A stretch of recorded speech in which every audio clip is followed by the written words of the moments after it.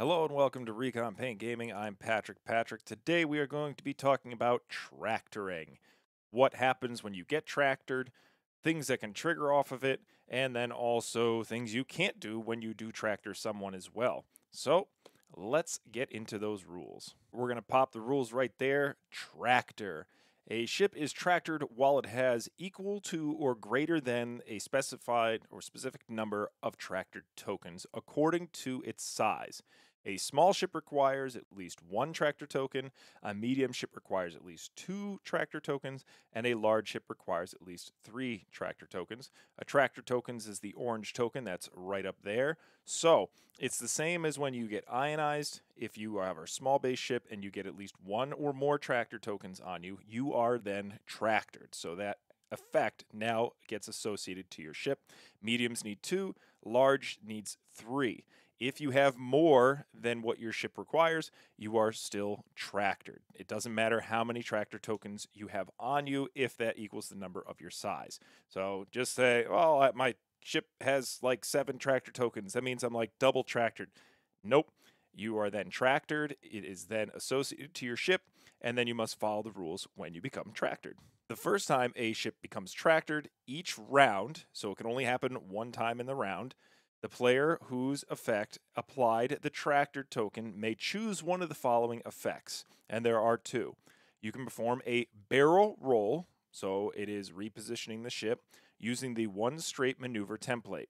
The player applying this effect selects the direction of the barrel roll and the ship's final position. The other is to boost one forward. So it is not a maneuver, it is a boost. And you can only go straight. You can't boost to the right and you can't boost to the left. You can only boost one straight forward. And it doesn't matter if you already boosted or barrel rolled that round, because this is actually tractoring you, you still can get repositioned in those directions, even if you performed that action during your turn or activation. The move cannot cause a ship to move through or overlap an obstacle. So, this used to be an old rule in the previous editions. They have since updated it, and we'll go over those with examples later. But you can't be barrel rolled or boosted onto an obstacle, even if your ship has abilities that say that it can. After a ship is moved this way, if an opponent has moved it, meaning you don't have to. So, if you haven't been boosted or barrel rolled, you don't have to go through this step because it is a may for the opponent that tractored you. The ship's player may choose to have the ship rotate 90 degrees left or right. If they do, that ship gains one stress token. And don't worry, I'm going to give you actual examples of what's going to happen when you become tractored. Just understand that certain parts of being tractored are going to go into effect, like assigning a tractor token and becoming tractored. It's up to the person that tractored you to then choose whether or not they want to boost or barrel roll you. If they do, then you follow the next step and say, do I want to now rotate my ship that was boosted or barrel rolled 90 degrees to give it better repositioning? If you do that, you then gain one stress. So if you don't get barrel rolled or boosted, or even if you don't choose to rotate 90, you don't get assigned also a stress token. That's only if you're choosing to rotate. While a tractor ship defends, it rolls one fewer defense die. And that's very important because, like I said before, it doesn't matter if you have 1 or 20. If you're a small base ship, you are tractored if you have any number of tractor tokens next to you. And those abilities don't stack. So even if you have 50 tractor tokens, you don't reduce your defense by 50. You reduce it by 1 because, again, the status effect that is applied to you is you are now tractored, so then you roll one fewer defense dice. Some specific weapons inflict tractor tokens instead of dealing damage. It will say roll all of your dice, apply whatever, modifications you have, they apply their modifications, and then before applying damage, you remove all the dice and apply that many tractor tokens instead. So even if you roll 4 hits and they get no, they didn't roll any evades, rather than doing 4 damage or 1 tractor and 3 damage, it is just all tractor damage or 4 tractor tokens. And that's only for the specific weapons that we have in the game currently. There are going to be other things down the line that probably do tractors and damage, or certain abilities that once you are damaged, you become tractored. So just keep that in mind for the special weapons that are currently in the game. Also, Just if you are a huge ship or epic player, huge ships have additional rules for tractor tokens, and you got to go see those rules as well. I'm not going to cover that in this video, but there are specific rules for huge ships. They can still technically get tractored. Okay, so the rules are pretty straightforward. I'm now going to go over some examples with the actual physical ships on the board, which I know you guys love because reading and seeing are two different things. So let's head over to the table. Here is our first example. It is the engagement phase. Ubel is firing for its activation of the engagement. It is range 1, and it has chosen to use the tractor beam cannon. So it does apply a range bonus, so Ubel does get an extra dice for being range 1. In this case, Ubel rolled 3 hits and a crit, and Arvel rolled 2 evades and 1 focus. Now, I just want to pause for a second to give you a quick tip in certain circumstances like this. When you know that you are about to be either tractored or ionized, and you don't have the correct amount of evade dice to the hit dice, so in this case, we know Ubel has 4 hits, Arvel has 2 evades, and can spend his focus to add another evade. In this case, you're better off not spending that focus. Only in this instance, to where Ubel has 4, Arvel has 2, possibly 3. It doesn't matter if you spend the focus or you don't. You're going to be tractored anyways because at least one of them is going to be applied to you, which then you will become tractored. If Arvel was, let's say, a medium or large base, then you might want to consider spending the focus because it will not tractor you if you only receive 1 tractor token on your base, and therefore you will not become tractored. So just keep that in mind when you're deciding whether or not to spend the focus in defense, because if you're going to be tractored anyways, there's no reason to spend that focus on your defense. So back at the table, we're going to remove the 2 hits and the 2 evades, leaving us with the focus that doesn't do anything for us, and we're left with a hit and a crit. Now, hits and crits don't matter when you're applying for the tractor cannon because you take these 2 hits and then apply 2 tractor tokens because you actually do need to keep track of how many tractor beam tokens you have next to you. So do try to apply as many tokens you have on you because there might be abilities that allow you to either remove it, and if you have something like that, you might be able to remove both of them and not become tractored. So try to keep that many tokens next to you in order to show how many tractor tokens you have. Now that we've become tractored, the opponent has the option to either boost you forward or barrel roll you left to right. For this example, we're going to have to where Ubel wants to boost Arvel forward in the possible situation to where it doesn't hit the obstacle and leaves Arvel with very limited maneuverability after this turn. So in this case, it does fit. It did not overlap the obstacle, and Arvel was tractored 1 forward. Okay, we're going to fast forward to Colonel Jendon in the shuttle during the engagement phase because we're going to show you what happens to a ship when it becomes tractored and how it might affect your ship. Back at the table, we have Colonel Jendon attacking Arvel. It is range 2. It is through a rock, and Colonel Jendon is going to be using the primary attack. So it is rolled hit, hit, and 1 crit. Now, Arvel normally rolls 3 green dice, and because it's obstructed, it would get a 4th. Because it is tractored, we reduce the amount of dice by 1, and then Arvel can continue and roll the dice. So I'm going to cover it again to where even though Arvel has 2 tractor tokens next to him, he still only reduced his agility by 1. Now, there are other things that can stack on top of this, like if Arvel was strained, or if a ship was attacking him from behind and had outmaneuver, or certain abilities that say while attacking at range 1, reduce the ship's agility. So there are things that are going to stack. However, doesn't matter how many tractor tokens you have, if your ship is tractored, you only reduce it by 1. We now are going to rewind the clock to when Ubel was shooting. So Ubel, remember, rolled 3 hits and a crit, while Arvel rolled 2 evades and a focus.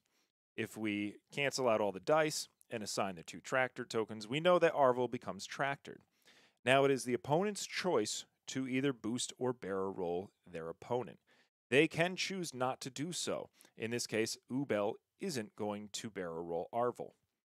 If we then fast forward over to when Colonel Jendon was shooting, and rather than using a primary attack, uses the tractor beam cannon as well.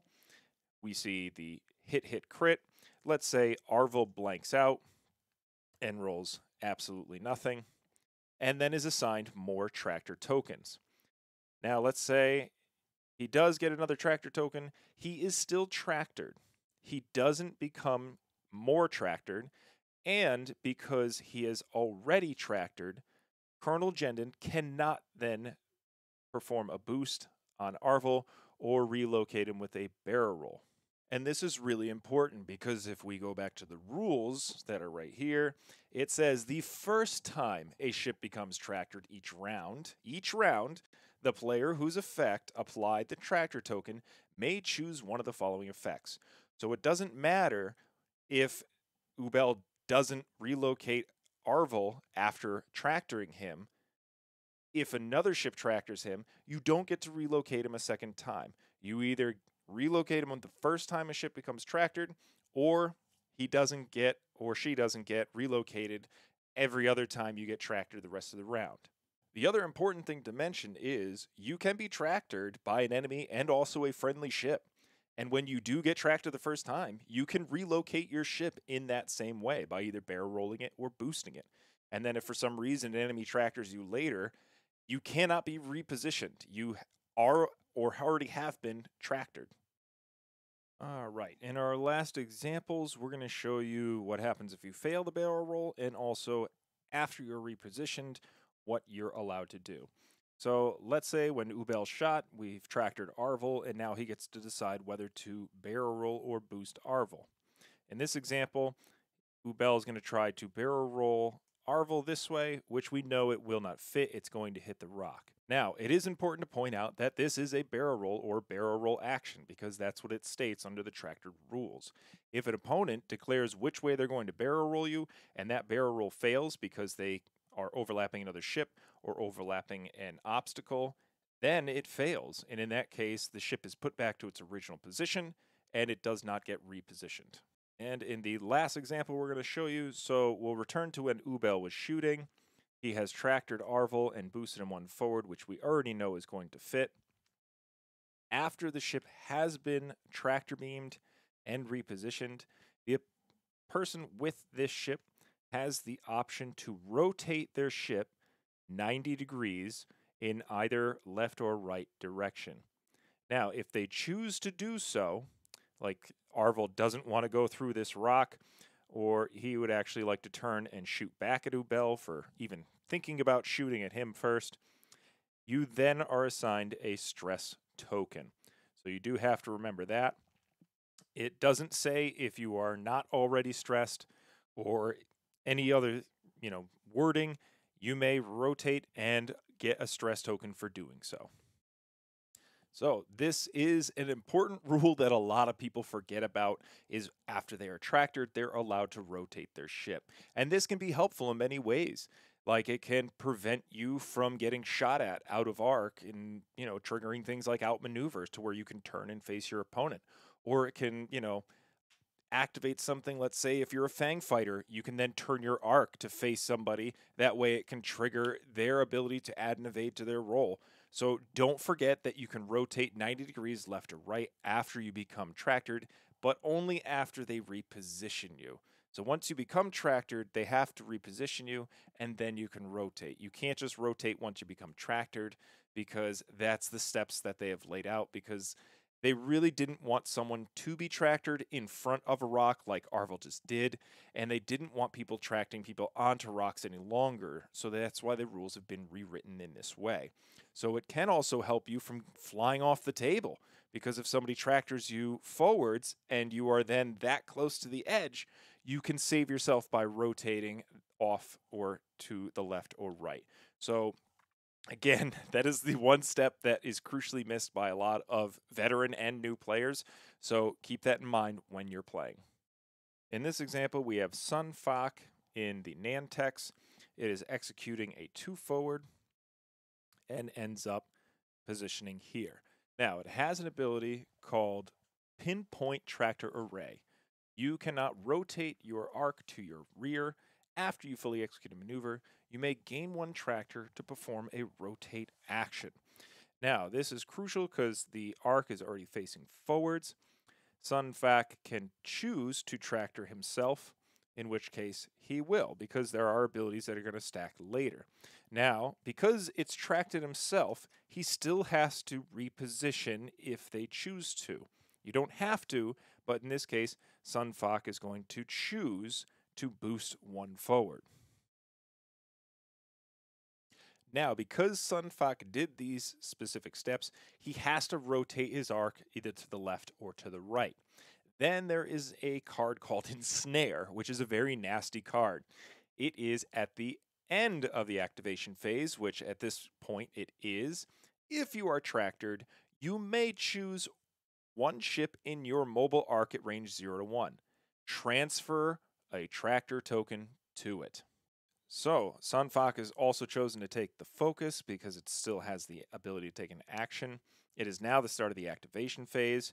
The arc is pointed at Luke, so he's going to choose to pass the tractor token over to Luke. And you might be wondering, what happens when this occurs? Well, Luke has a token next to him, so he then becomes tractored. And when you do become tractored, the person who tractored you gets to choose whether to barrel roll or boost you. In this case, he's going to choose to barrel roll Luke to the right as forward as possible, meaning he's no longer able to shoot at Sun Fac. And also, Sun Fac is no longer tractored. So it's certain timing windows that will open up abilities and shut down abilities, because now that Sun Fac is no longer tractored or has a tractor token next to him, like I stated at the beginning of the video, when Arvel shoots at him, or even when Luke shoots at him, if it's an arc, Arvel doesn't have to reduce his defense die because he's no longer has a tractor token next to him. Even though at one point he was tractored, we have to then go through the steps and reduce or modify dice during the defense dice step, which then would say, if you're tractored, reduce your die, which we know Sun Fac no longer is. And now that Luke has become tractored, if he's getting shot at, he does have to reduce his die because he has the tractor token next to him. And then also there's the other ability with Sun Fac that says, while shooting at a ship that is tractored, you roll an additional attack die. So when Sun Fac attacks at Luke, he's going to be able to add that extra attack die. So you have to pay attention to when things get passed, when things are going to trigger, and then also if for some reason Sun Fac gets tractored again, he cannot barrel roll or boost because he's already been tractored at some point during the round. And then one more thing I'm going to note is tractoring someone and then repositioning them, although you force them to barrel roll or boost, is not a boost or barrel roll action. So even if for some reason you have barrel rolled me not during or before my activation phase, and I then activate and move my ship and choose to boost or barrel roll, even though if I was tractored, I still am able to boost or barrel roll because I haven't performed those actions yet. Another trigger or ability has forced me to barrel roll my ship or boost it. And there is differences between forcing someone to do something and performing the action to do it. Lastly, there are going to be certain abilities that force you to keep a tractor token on your ship, because normally they do get removed at the end of the round. But it's going to carry over into the next round, and you still are considered tractored. The only difference is then if you get assigned another tractor token, you can be repositioned. It's only once per round can you be repositioned. So just because you have a tractor token next to you and you say, no, I had it last round, you can't barrel roll me this turn.